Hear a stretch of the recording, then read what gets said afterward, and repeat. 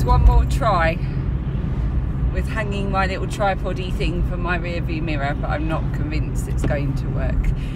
Hello and welcome to day 3 of April vlogs. I feel like I owe you an apology because yesterday's vlog I felt like it was just all me going places in the car and not really doing anything interesting. There was certainly very little in the way of knitting and crochet, which is what this little channel is about. And today's going to be a little bit of the same because today's Wednesday and I'm off to work. I work on Wednesdays and Fridays and I work in a museum in South London. So I drive from North Kent to South London, which is quite the drive, and I work 9 till just before 5 and then I'll be on my way home again. Lilia is sick. She came down with some kind of throat bug last night after trampolining and is just feeling dreadful this morning, so my mum is on her way over. Dad's still at home, obviously. I haven't just abandoned the children. So my mum will come over and he can go to work, but it's just another added element of things happening that we didn't need to happen.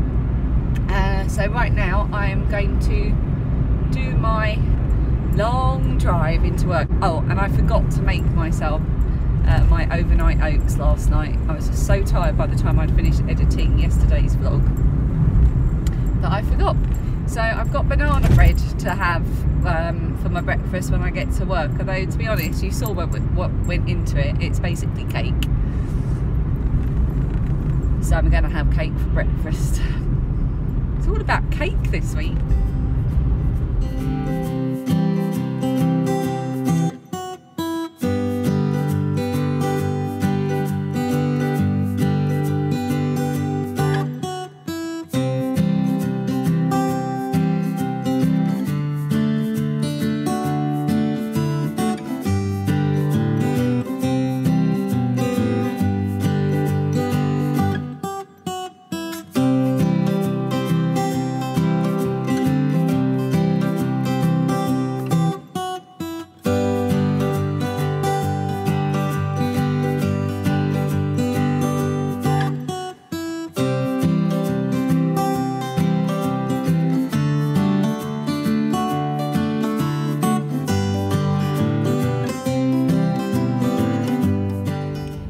It's 8 o'clock and I'm stuck in traffic where I'm not normally stuck in traffic. Normally I sail through this bit, but I've been stuck here for about 10 minutes now, which makes me think there's either been an accident much further up the road, which is clogging all the roads up for miles around, or there's some kind of roadworks nearby, or miles away, but it's clogging up the roads all around. This is the joy of driving in South London. You never quite know what you're gonna get. Look at this old building. I drive past this every day and I've never really noticed it, but now I'm stuck in traffic beside it. I wonder what it was.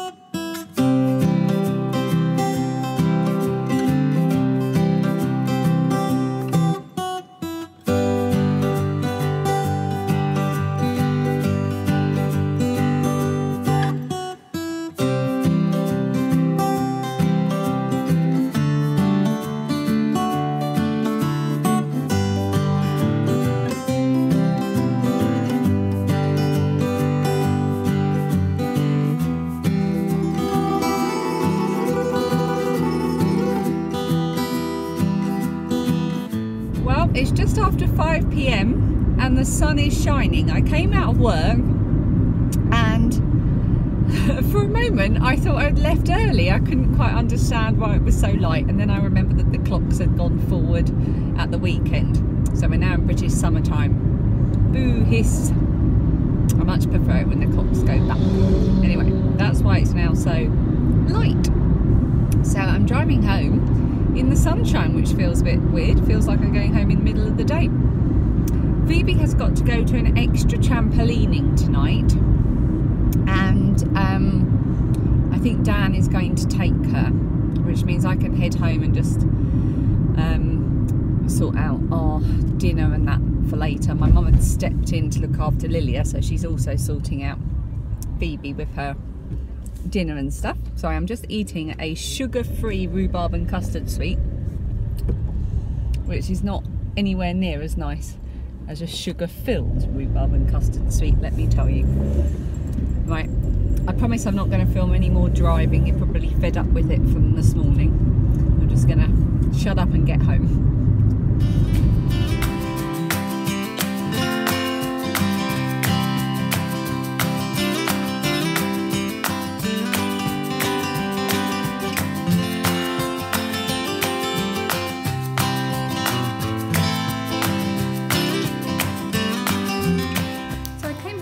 Post, and I thought that someone had sent me a present because it was just so beautiful, and I completely forgot that the other day I ordered a card for a friend of mine, and it's this beautiful card, and I can't remember the name of the Etsy shop, but it's Bagard Cards, but I can't remember if that is the name of the Etsy shop. I'm going to show you.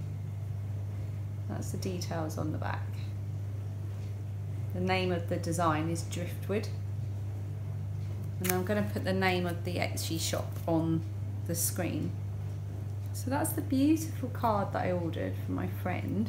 But the envelope had this is what made me think it was a gift. How beautiful is that? And there's a tiny little, it's like a little decoupage. She's like cut a little bird out and drawn on it. It's so beautiful. I would highly recommend this shop. All I ordered was a card, and I've got a little miniature work of art. Amazing. Also, oh, there I am. Also, guess who's here? Mia. Mia. You're not my cat. You're not my cat. Yeah, you don't care.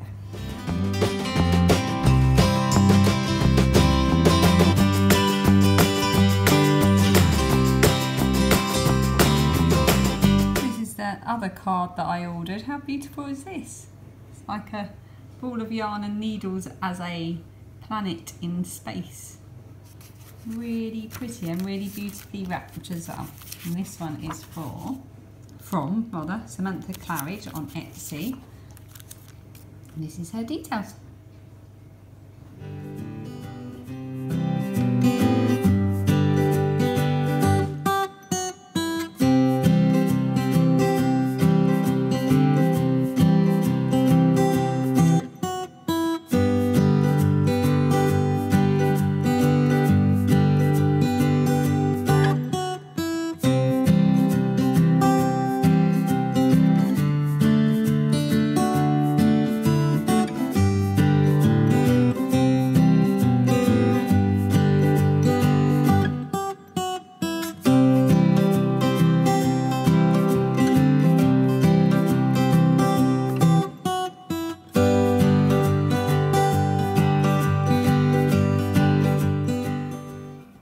It's about 10 to 8.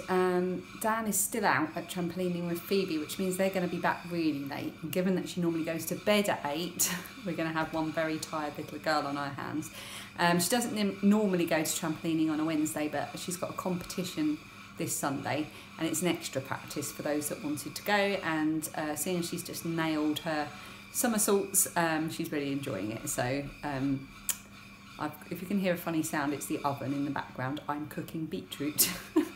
I've just wound up my Nora George Snowdrop yarn, which looks even prettier in the ball than it does in the scheme. It's absolutely beautiful, and I talked about this on my last podcast. I'm going to make the souvenir shawl with them, and I figured I'd better get around to getting it all together. And the bag that I have, I also showed on my last podcast, and it's beautiful, and it reminds me of Denmark and lovely things, and it's by Piggy's Market.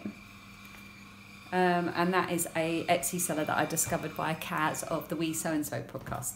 So I'm getting all that together, and I might cast that on tonight, or I might finish turning the heel of my second drippity drop sock. I'm not sure. I will see how I'm feeling. I am quite tired. Lilia's feeling a lot better, so she's just having a nice bath before getting ready for bed. And I think I'm going to sign off now so that I have time to edit this and get it uploading. So thank you for joining me for day 3. How are we at day 3 of April already? Goodness me, how are we even in April already? This year is whizzing past. So I will see you tomorrow for day 4 of April. Bye.